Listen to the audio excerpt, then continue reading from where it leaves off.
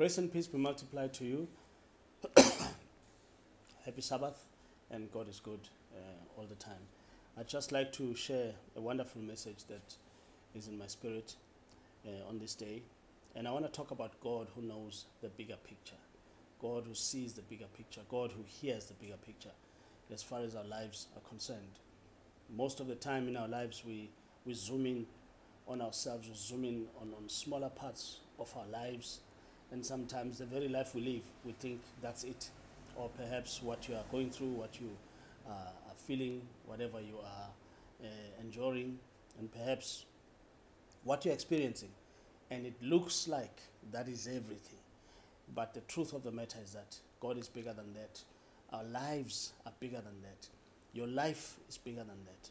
And so we want to look at Scripture, and we want to at least fall back to the position of safety and say, God knows the bigger picture, even if kunje, usasa ngeke kuhlale kunje.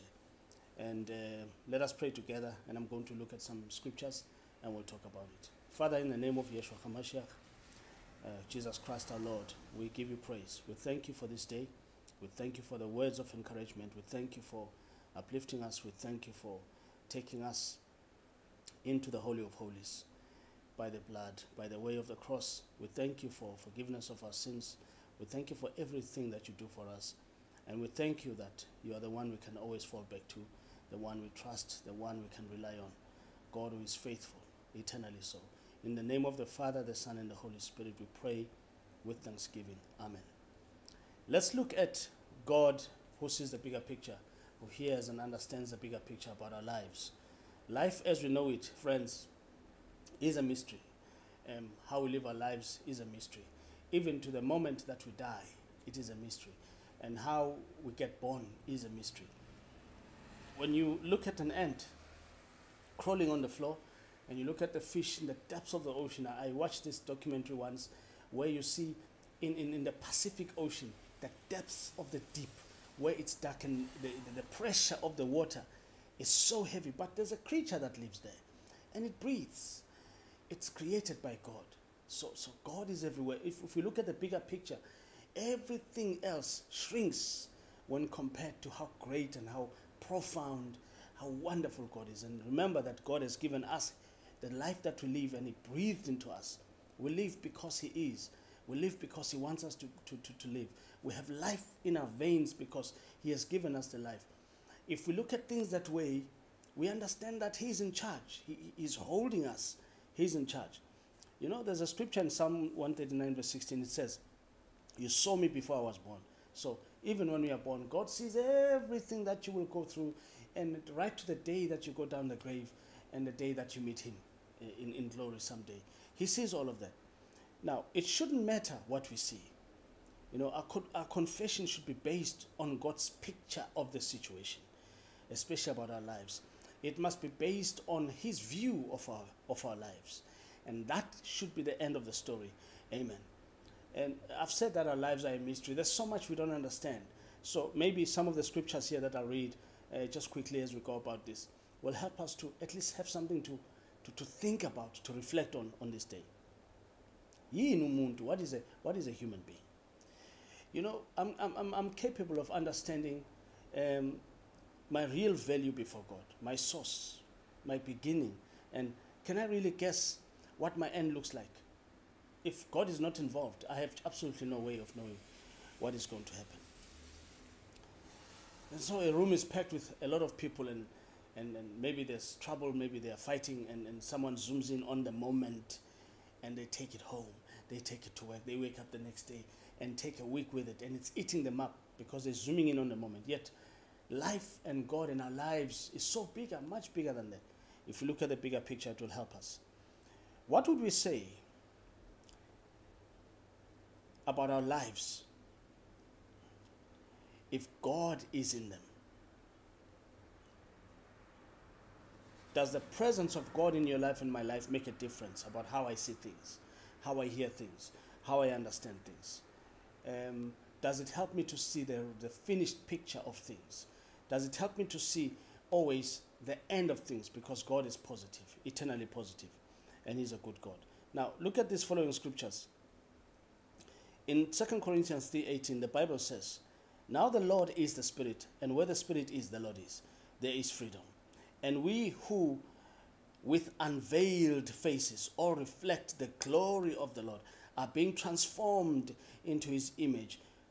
There's this part that says, with intensifying glory, which comes from the Lord, who is Spirit. Hallelujah. There is something that we are becoming.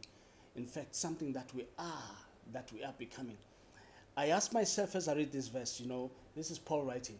It's so profound, it's so huge, it's so amazing. Do I get this? This is me. This is him. This is any other human who is saved under the blood of Christ. This is your life. This is my life. Some other cross references. If you look at Psalm 84, the Bible says, they go from strength to strength until each appear before God in Zion.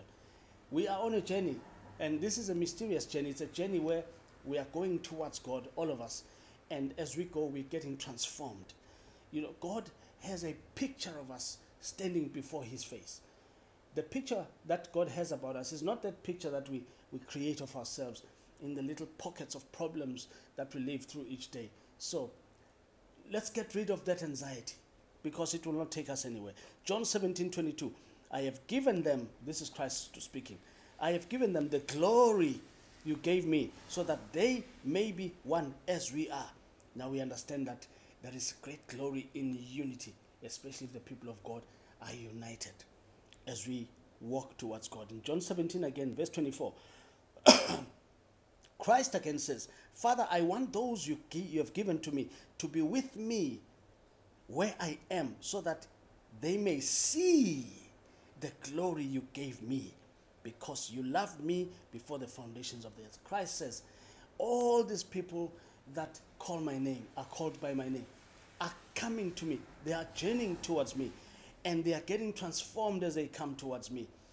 They should, it's almost like I would wish that I get to understand how he sees us, so that we understand that nothing else all around us is fickle. Yeah, we work, we go to school, we study, we build homes, we have children and everything, but there's a bigger picture.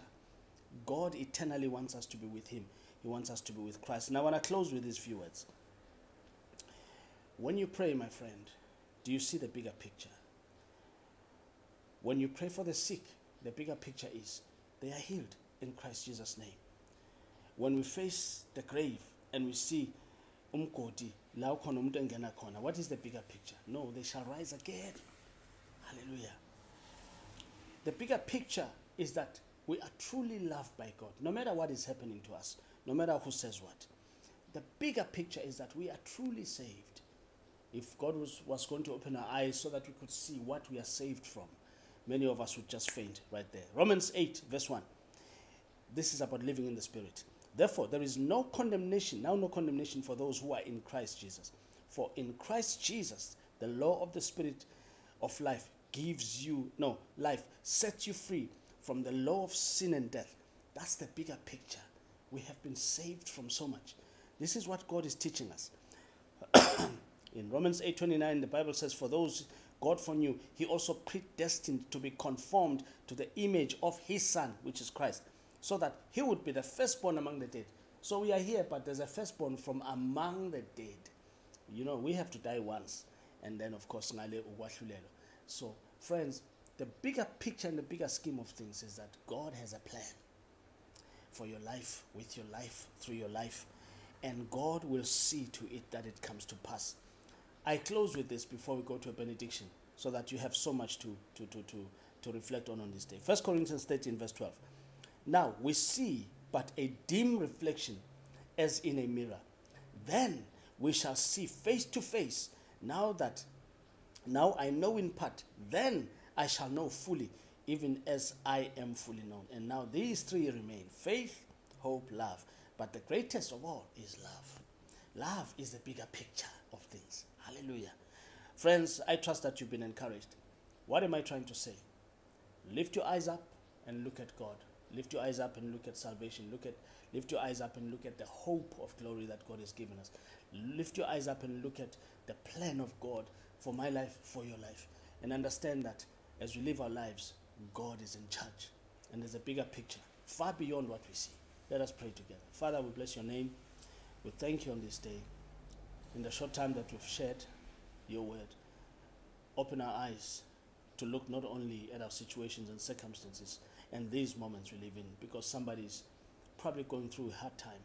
Someone is broken, someone is wounded, bruised, someone is having a good time.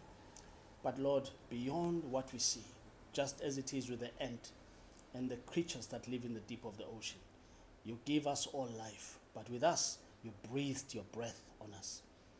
And you know the bigger picture. It doesn't end here. It ends in glory, in your presence. We thank you, Lord, that in every moment that is beyond us, you lift up the standard and you raise the situation to another level. Help us to transcend into a level of victory, a realm of done things in the spiritual realm, because that is a greater world that we seek to understand so deeply, because that is where you operate, because God is a spirit. We want to thank you, Lord, for everything that you've done for us. Bless your people. And now I pray that may the Lord bless and keep you. May he cause his face to shine upon you and be gracious to you.